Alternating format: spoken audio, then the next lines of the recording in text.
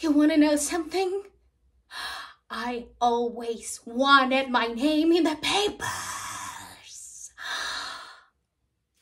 Before Amos, I used to date this well-to-do ugly bootlegger.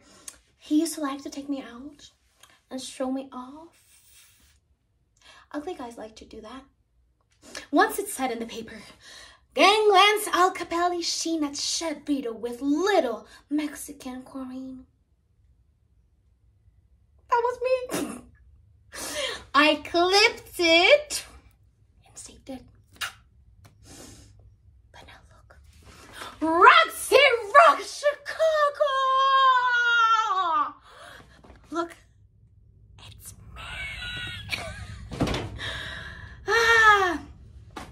Okay, now I'm gonna tell you the truth, and not that the truth really matters, but I'm gonna tell you anyway.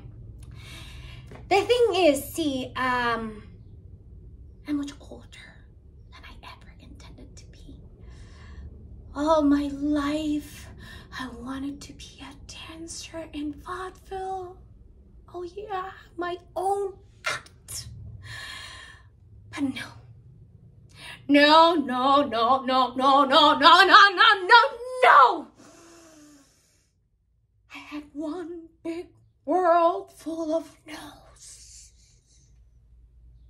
Life. Then Amos came along.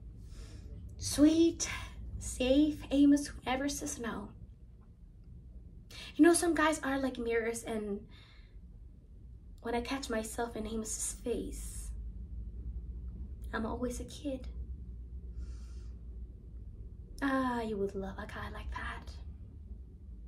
Look, now I gotta tell you, and I hope this ain't too crude, but in the bed department, Amos was 0. When we went to bed, he made love to me like he was fixing a carburetor or something. I love you, honey, I love you. Anyway, to make a long story short, I started fooling around, and then I started screwing around, which is fooling around without dinner.